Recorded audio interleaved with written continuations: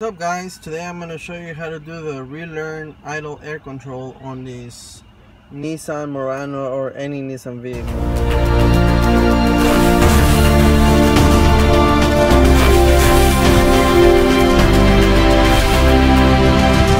Alright, what's up guys, Falcon back again. Today I'm working on this 2007 Nissan Murano. We had the code P0507, which is basically idle too high. I already went through the regular process. I've double checked my cam sensor and crankshaft sensor, everything's good.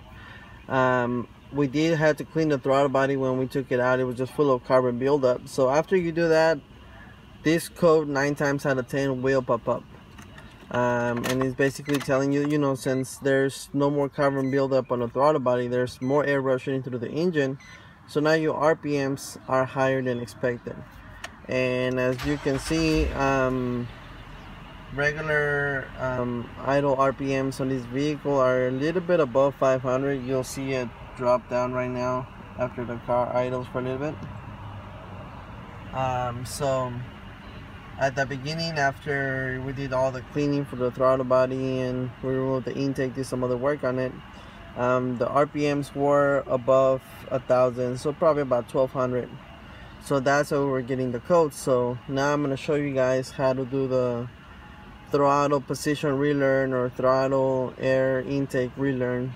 Of course, the procedure says you have to take it to the dealer and do it with their scanner, their Tech 2 scanner. But I'm going to show you a quick way that you guys can do this yourself if you happen to clean your throttle body or have this P0507 code. My fix your issue. There it goes. RPMs drop. So let me show you guys. Alright, for starters, we gotta make sure that the vehicle is at optimum temperature. So you gotta let it idle for a little bit and make sure that it's completely warm. You gotta make sure that all your AC and everything, stereo's off, your front lights are off, and of course make sure that your charger system is working properly. All the usual stuff before you do a relearn process. So now that we have it all completely at optimum temperature and everything, we're gonna turn it off real quick.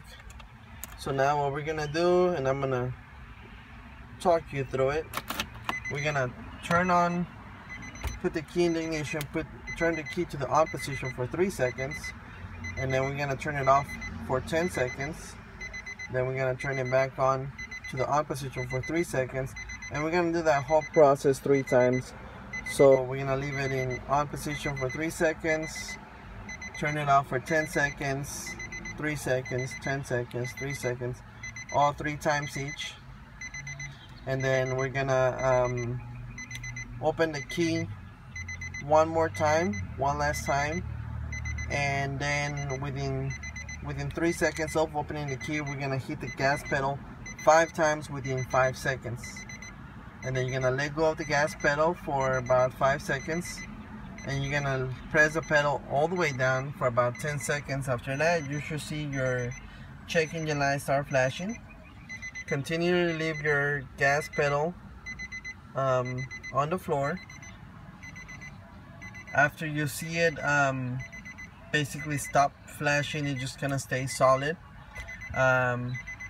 Take your foot off the pedal within 3 seconds and turn the car back on, and that should be the relearn process on your vehicle.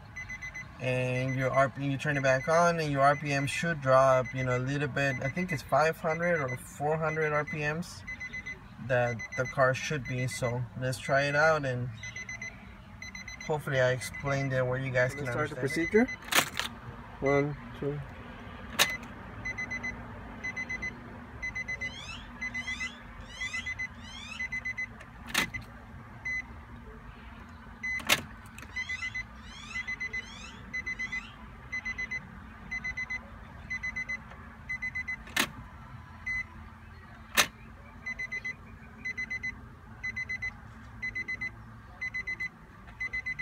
So now we do it one last time, and then we hit the accelerator 5 times,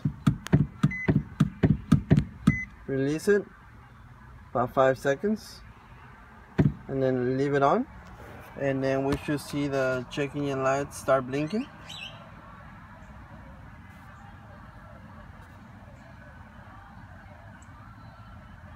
and usually starts blinking within 10 seconds. If you leave the foot on the accelerator for, I don't know, more than 20 seconds, then it didn't take the relearn, and you're gonna have to do it again. So right now it stopped blinking, so we took our foot off the accelerator, and now we just turn it on.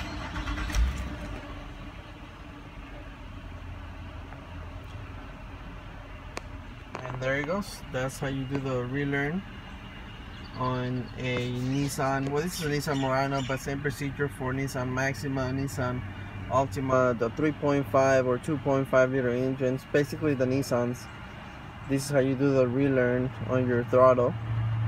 So hope this helps somebody, guys. Don't forget to thumbs up, subscribe to my channel, and stay tuned for some more videos, and keep your hood up, guys.